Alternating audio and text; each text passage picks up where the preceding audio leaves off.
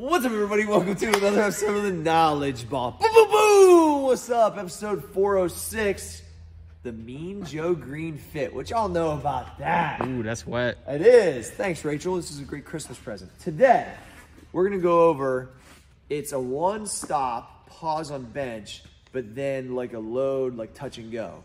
Now, this is what happens when people do two-stop pause. When they get lazy, they do this anyway. So I just went ahead and fucking programmed it because I see it in the mornings all the time.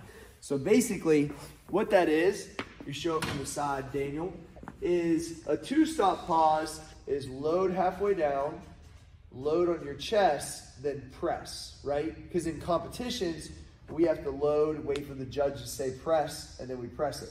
This is a one-stop here. Now, I saw my son AG do this yesterday where he sometimes was loading it too high. You want to load it in your lats and then drop and go, meaning touch and go. So it looks like this. Load, touch, go. Load, touch, go. Load, touch, go.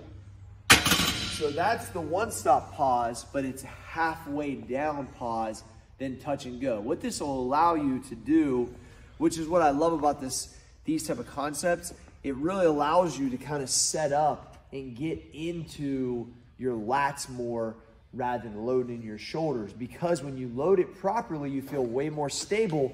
And then you're basically in that groove, and then you can drop it right in where that power is, and then all the way to the top.